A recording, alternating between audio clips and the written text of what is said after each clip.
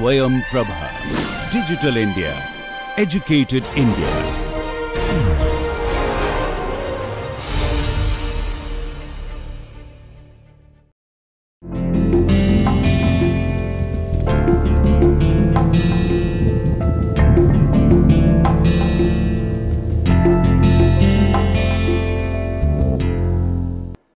Let's begin lecture 20.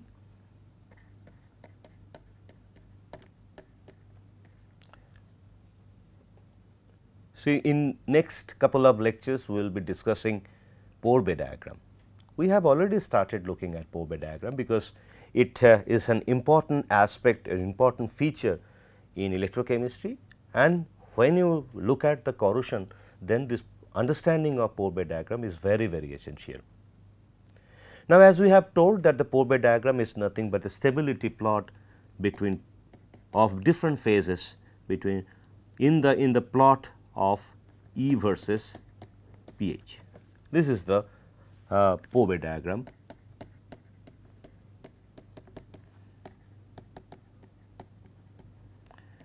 This is basically stability diagram.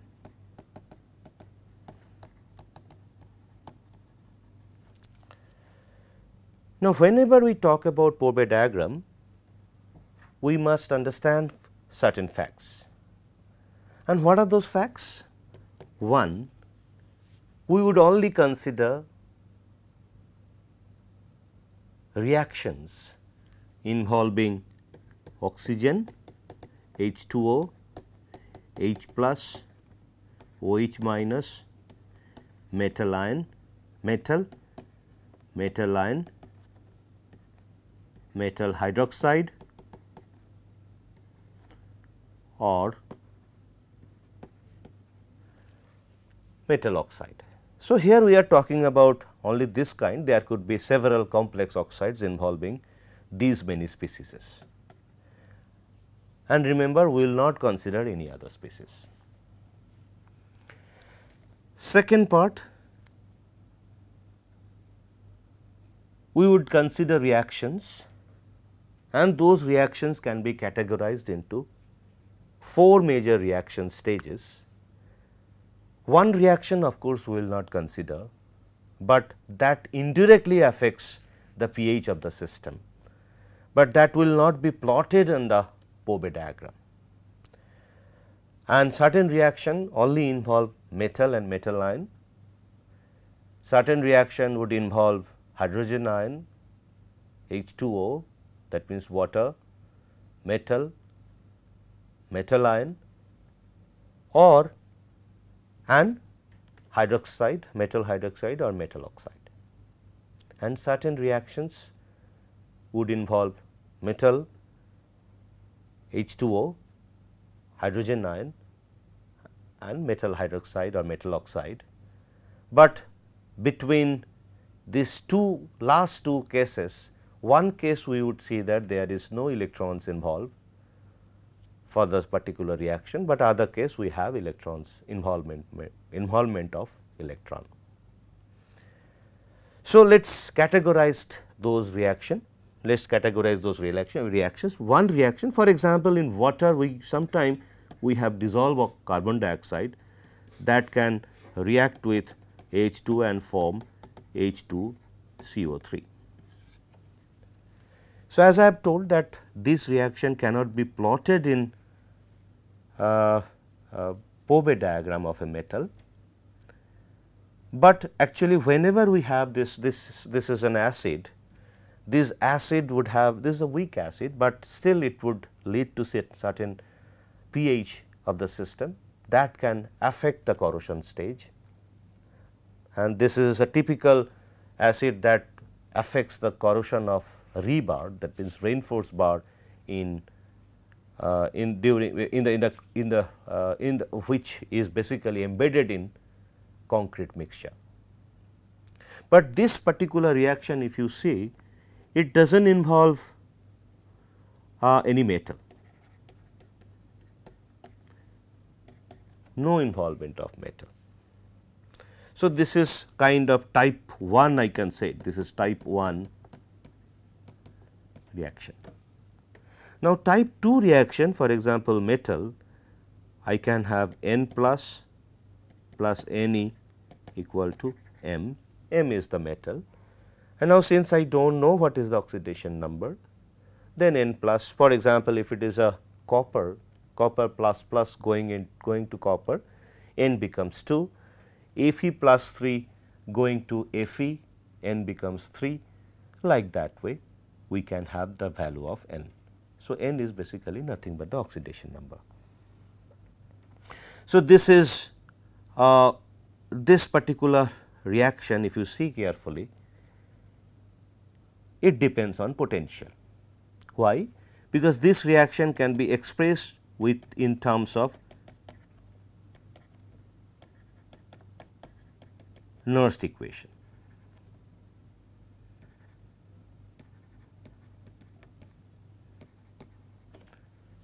But this particular reaction does not involve any H plus ion.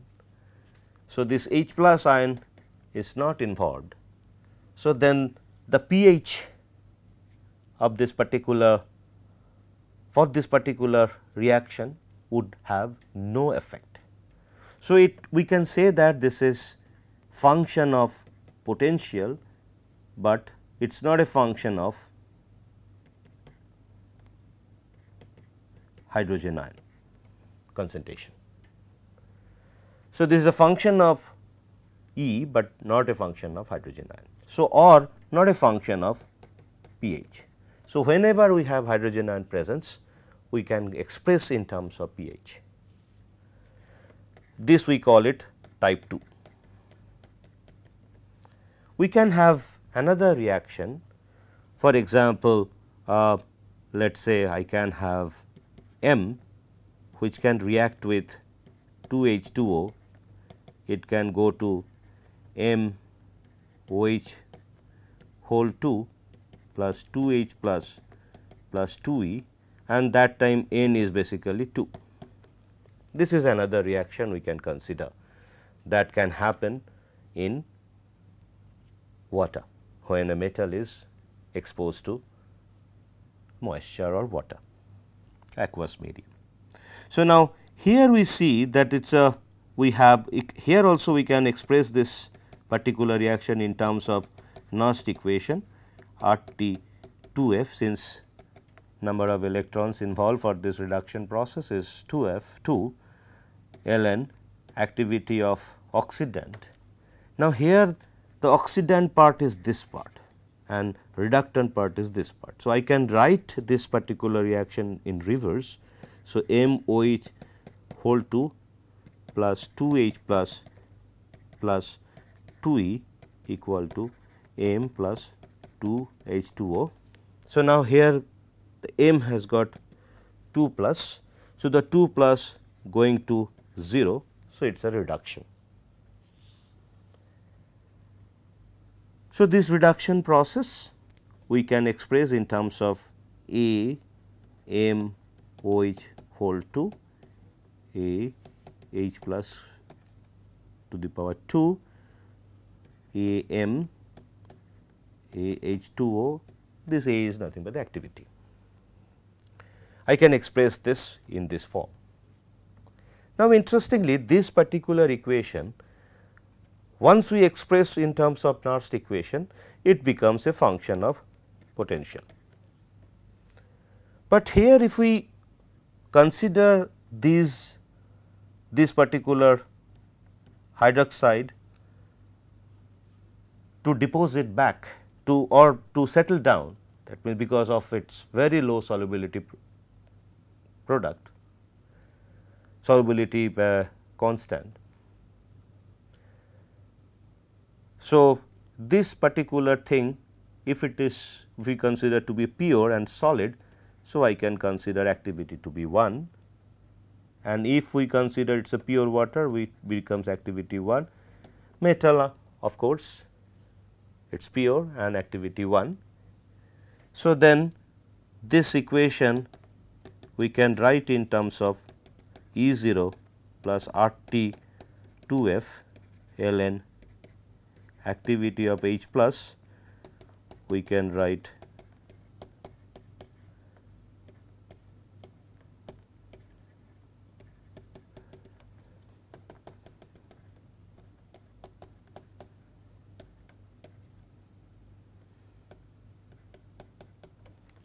So, we can express this reaction through this Nernst equation. So, you see that it is function of potential, at the same time it is a function of H plus ion presence or function of pH. So, this reaction becomes the type 3 category. Now, we have one more reaction that is also possible, where let us say this is 1, this is 2, this is 3. Now, we have one more, which is M 2 plus 2 H2O. It can go to MOH whole 2 plus 2 H plus. So, this reaction we can also have, where you see that it does not involve any electron.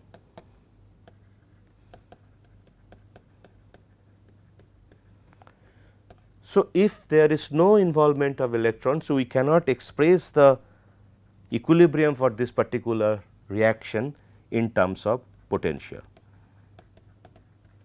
We cannot express, but this is a chemical reaction. So, these chemical reactions can be expressed in terms of equilibrium constant, which is nothing but activity of product.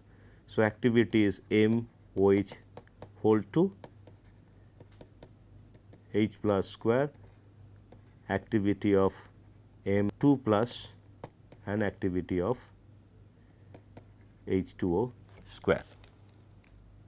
So, if we see this reaction, is this reaction. So, if we consider the forward reaction, so I can express K to be like this, whether forward or backward it does not matter, because it is equilibrium constant. So, I can write this. Now, once we write this, then we can also simplify this equation. This equation can be written log K equal to, as we have mentioned, MOH settle down. So, it is a solid and that too pure. So, MOH whole 2 we can consider 1, H2O still we can consider 1, because it is a pure water. Then it goes to, the equation boils to log activity of H plus activity of M2 plus this.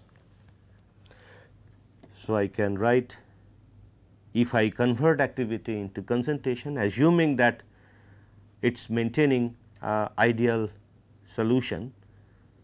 So, in case of ideal solution, activity becomes concentration. So, that case I can write log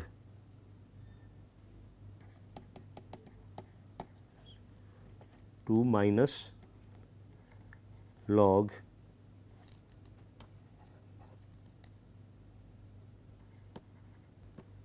two plus.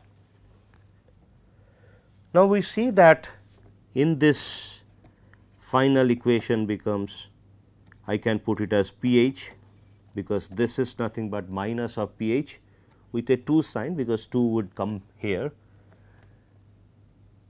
minus log of M plus 2 plus concentration.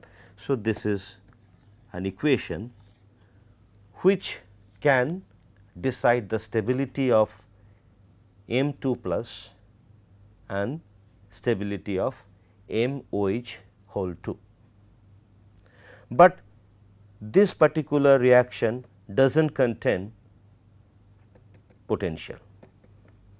So, the potential cannot decide this particular reaction, potential cannot tell me the stability of this particular reaction, because it does not involve any electron acceptance or electron, if the system is not also giving away electrons. So, no cathodic or no anodic reactions are taking place in this entire reaction. So, it is pH dependent function of pH, because here we have pH, but it is not a function of potential. So, this is type 4. So, this equation becomes type 4.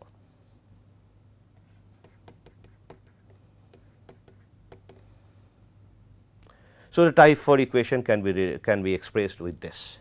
Now, whenever we are having these equations, for example, equations like this, equation like this, and finally, we are boiling it to we are getting to this particular equations or equations like this.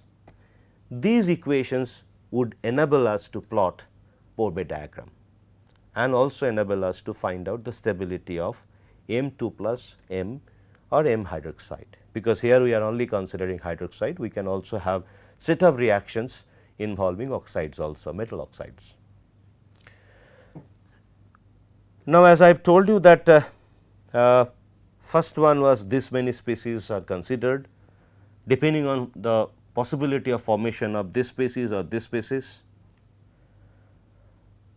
and or the possibility of having dissolved oxygen or deaerated. And then second part was we can have 4 types of reactions, but mainly we are considering type 3 to type 4. So, these reactions we are considering to happen in the aqueous system, and that would lead to the plotting of E versus pH, and that would give us the Pourbaix diagram. Now, interestingly, the Pourbaix diagram will not be complete if we do not consider 4 reactions involving only oxygen, dissolved oxygen of course, hydrogen, hydrogen ion, and 2 other species which are OH minus and H2O. So, now we can have 4 more reactions involving H plus, OH minus, O2, H2O, H2. So, this 5 species can have following reactions: 1 H plus 2E equal to H2, to O2 plus 4H plus 4E equal to 2H2O, 3 O2 plus 2H2O plus 4E equal to 4 OH minus, and 4th H2O plus 2E equal to H2 plus 2OH minus. Now, you see all 4 reactions we have already discussed before. These 2 reactions are possible in pH less than 7, that means acidic medium, and these 2 reactions are possible when pH is greater than equal to 7, neutral or basic medium. Now, all 4 reactions you see that the electrons are involved, and all 4 reactions we have H plus ion presence in these 2 cases and OH minus ion presence. Now, whether we have H plus or OH minus, we can express Nernst equation in terms of potential as well as pH. So, now all 4 reactions are function of potential and function of pH. So, in these 2 cases it is a function of pOH which can be written in the form of pH.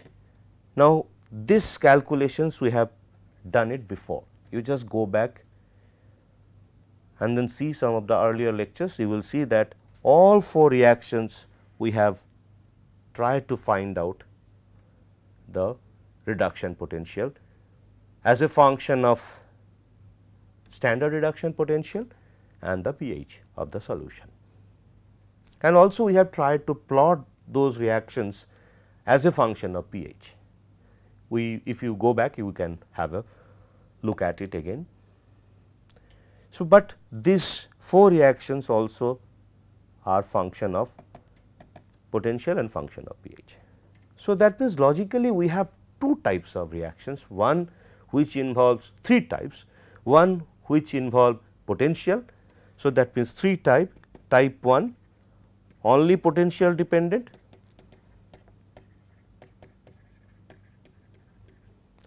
but pH independent, second type potential dependent and pH dependent, and third type potential independent and pH dependent. So, these three would allow us to find out a Pourbaix diagram. Now, in addition to that, we can have the third criteria condition. So, this Pourbaix diagram are basically a thermodynamic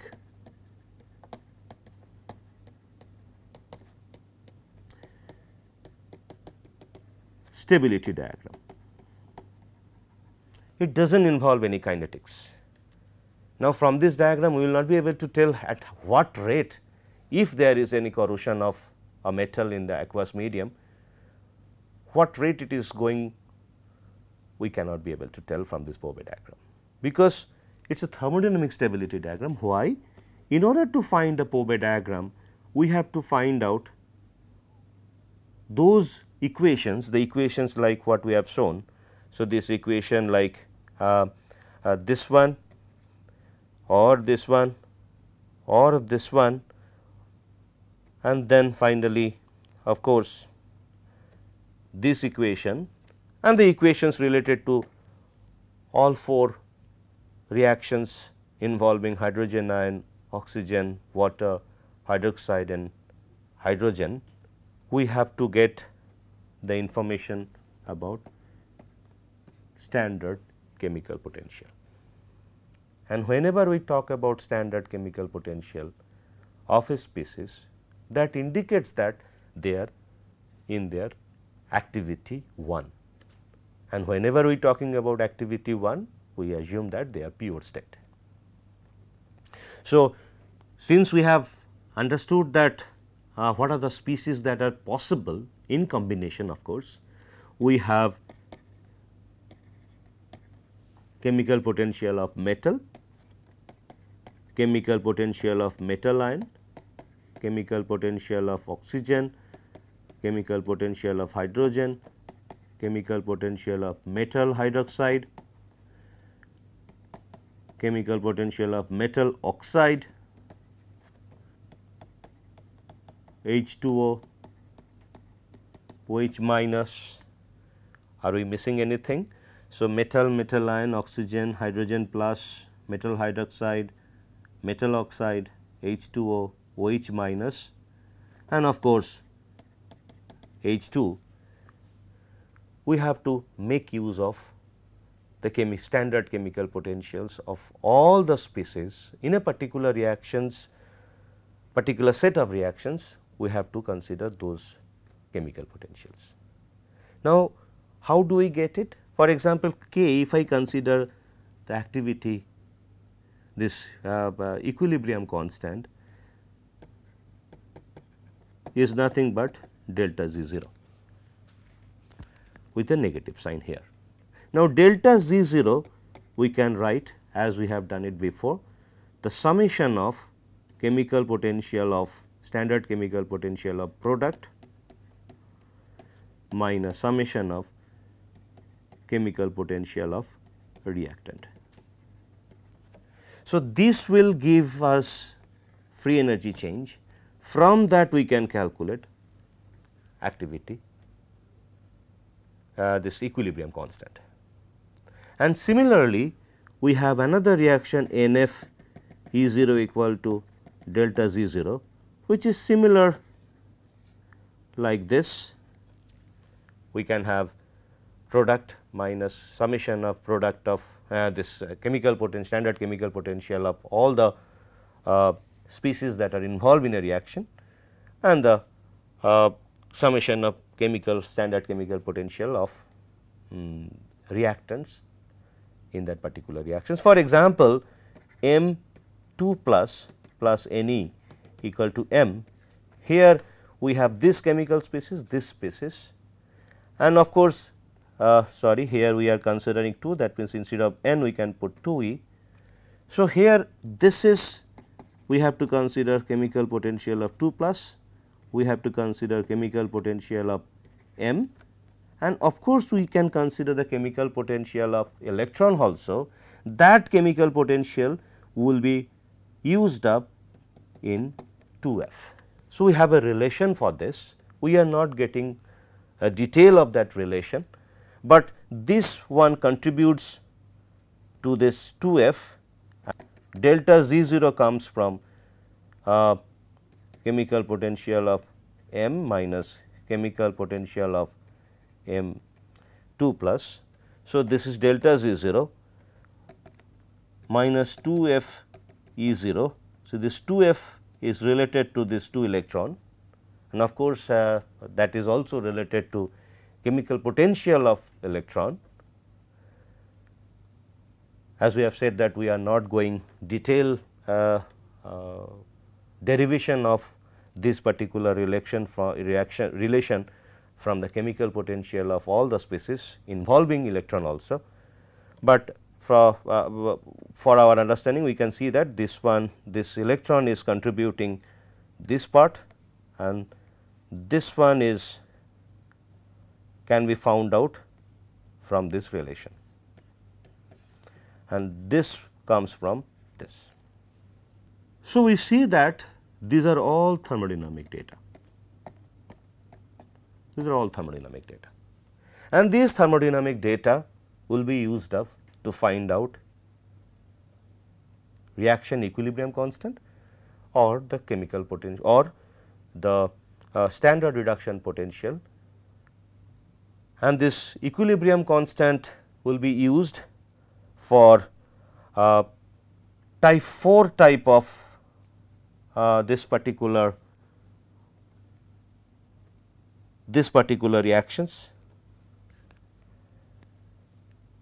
and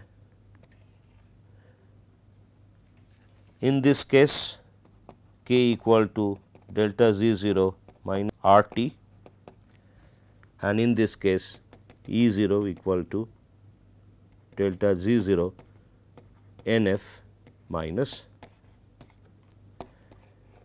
So, there we have application of delta Z0 or the application of standard chemical potential of the species. In addition to that, so we have to calculate this K or E0 from standard chemical potential data, but sometimes we do experience ion activity to be not to be 1. So, that case we have to make use of Nernst equation, where we also have contribution from the ions of metals. So, then finally, we would construct Pourbaix diagram.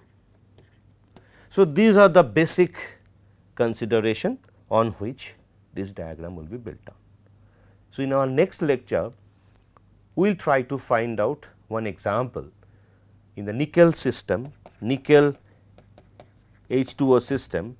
We will try to see the Pourbaix diagram, and we will start from the chemical potential of different species, and we will end up getting that diagram, and then we will see that yes, in this position if I am, then I will get metal remaining as metal.